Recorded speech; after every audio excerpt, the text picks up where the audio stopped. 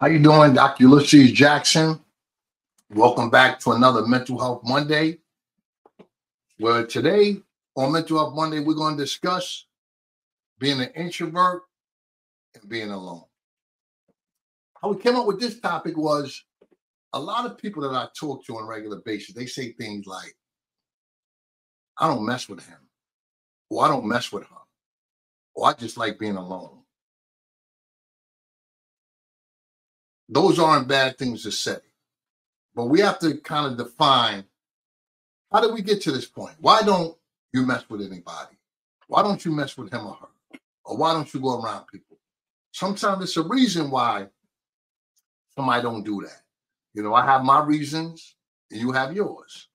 But let's look at some characteristics that go with when someone's an introvert or they just like to be alone. First of all, you might be a person who likes to be quiet and you're reserved. And that's the opposite of an extrovert, where you want to be out. You want to be the life of the party. You want to be seen. You want to be upfront. You want to be involved. You want to be on the go. Those are outgoing traits.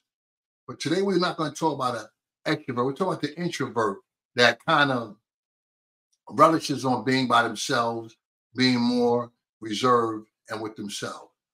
So when you talk about being alone and kind of being an introvert, this could mean that a person is more comfortable being by themselves or with very few people. It doesn't mean that it's really an issue. You know, it's not an issue till it becomes an issue. So a lot of times I might find, you know, my girlfriend, my partner, whatever, she might be at work, my son is in school, my daughters are working. And I might have long, extensive times where I'm alone. I'm not doing no clinical notes. I'm not doing anything that is taking up too much of my time. So I have some time alone, watch a nice movie, read a book, do something that entails me being with me and getting comfortable with me. So every time when you're not in the crowd or on the go and you're not invited to every party and you're not at every party, it's not a bad thing, man. You get to, we spend 8 hours sleeping, they say. 8 hours working, that's 16 right there. Come on. And we got family and friends in our social life. It gets to a point where is the you time? Some of us may want to be alone because of past experience. That cause trauma. That cause us to not trust people. You might be like, you know what, every time I'm with him or I'm with her or I'm with them, I get burnt on the deal.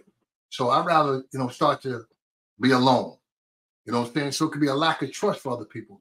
Or if you're coming from a younger stage in your life, it could have been some type of trauma or abuse that you just wasn't, you wasn't feeling, So that's another way to look at things, where it could have been some type of trauma or abuse that affected you in a negative way. Other than that, it could also be you're emotionally sensitive. What's from being emotionally sensitive? It's just that you connect with people and they need, yo, I'm having a bad day. Yo, my job is crazy. And then it's like they draw you in. So sometimes you might say, I don't want to be involved in they stuff today. It's 9 o'clock. I don't want to be involved in what they're doing right now. Just know what, I'm good on that. I'm a chill. You know what I'm saying? Because you're emotionally sensitive to when you hear things and it becomes exhausting. You know what I'm saying? We call them sometimes emotional vampires, where you say, when I talk to him or I know when I talk to her, it's going to be a problem. It's going to be an issue because I'm going to feel drained. So when we run in a situation like that, sometimes we say, I want to be home or I want to be alone. Or the person can have a history of toxic relationships. It's like every time I go out, we get into something, or she get into something, or he get into something. It's always an issue. It's always a problem. So sometimes we might not want that drama in our lives. So we're going to kind of back up from that and say, I'm going to just chill. So these are reasons why sometimes we're not out. We don't just go out too much. We're like, I'm not going to run out there and just be with a bunch of people. I'm going to chill by myself.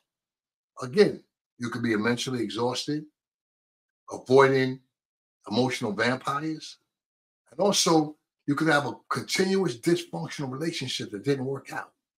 You find yourself with this one and with that one. I happen to come from my characteristics is I'm like Chucky, I'm a friend to the end. Because what I'm going through personally, when I share that with you, if I hear it back in the street or it goes around, I'm real sensitive to that. You know what I'm saying? So I like to keep my circle small. And the less you know about my personal, intimate life, the better off I'm going to be and the better off you're going to be, because me and you ain't going to never have no issues. So being alone and being an introvert, it's not a problem. Not an issue unless you make it an issue. Next we have, well, what is the difference between being an introvert and having social anxiety? And as I get ready to get into defining what social anxiety is, I'm going to just say the disclaimer again. This is an informational discussion where I'm sharing my thoughts and my experiences on a topic you might be able to grow from.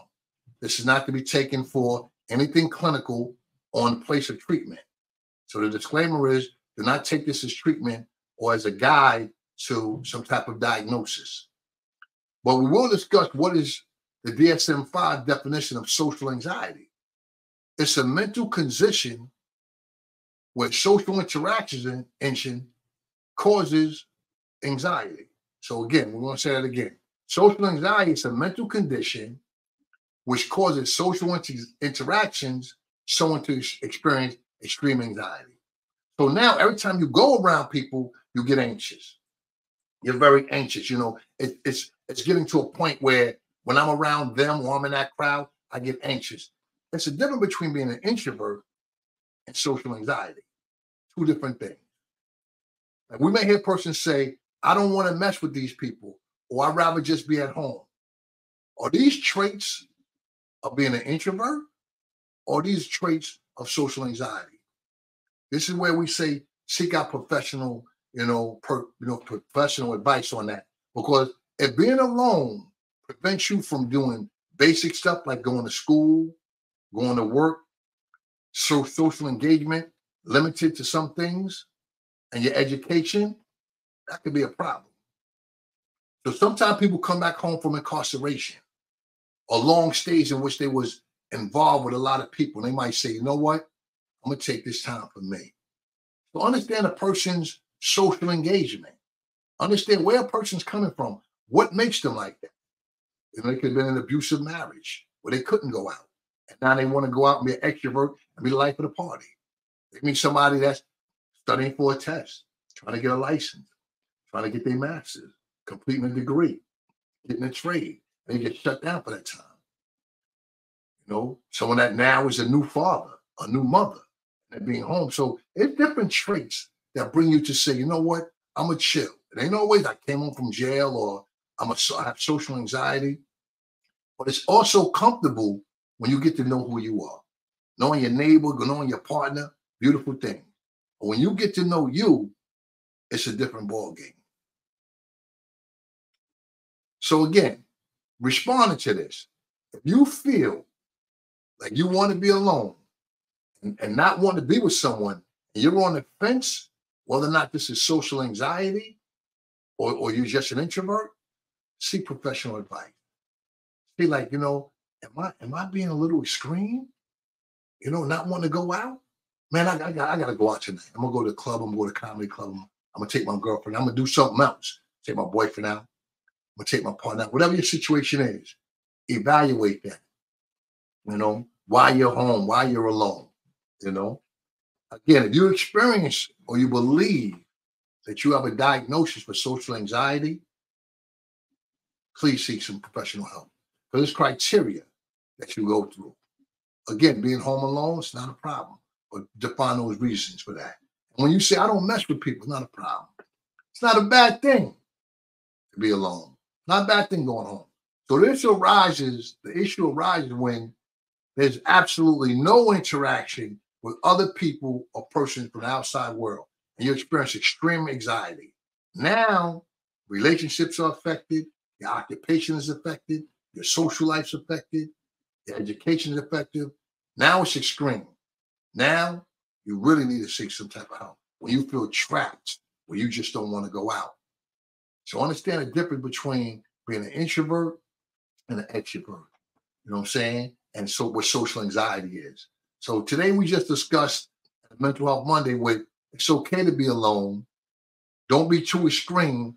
Find your balance on why you want to be alone. Again, this is Dr. Ulysses Jackson. Thank you for sharing this time with me.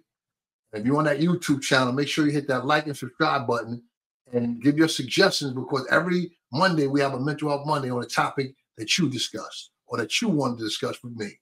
Thanks again for showing up today for another Mental Health Monday. Dr. Ulysses.